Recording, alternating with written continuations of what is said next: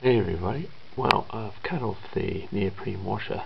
It's no work of art, it's actually pretty rough, but it is neoprene or soft rubber neoprene, and supposedly it will last 30 years on a roof.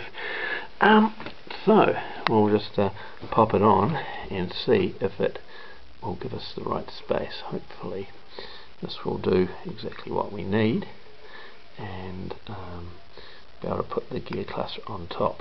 Oh, as another little gotcha, I went and paid $25 for a little gear spanner, which is a good idea.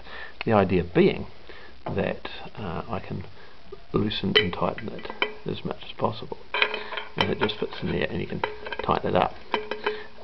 Trouble is, if you buy one of these, you've got to make sure that hole is 12 millimeters. The standard is 10, because with that 2mm difference, it doesn't fit on.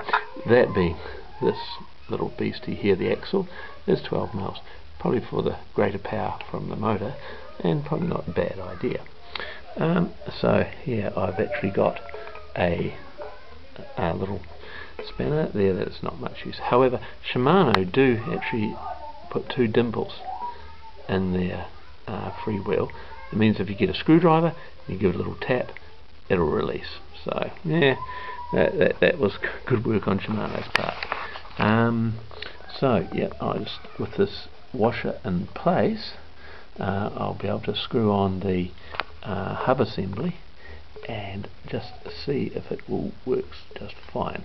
It's a little bit tight, but I'm hoping it'll work. So if not, I won't put it on YouTube. Quite simple. Okay, so that goes on there. Put this on here.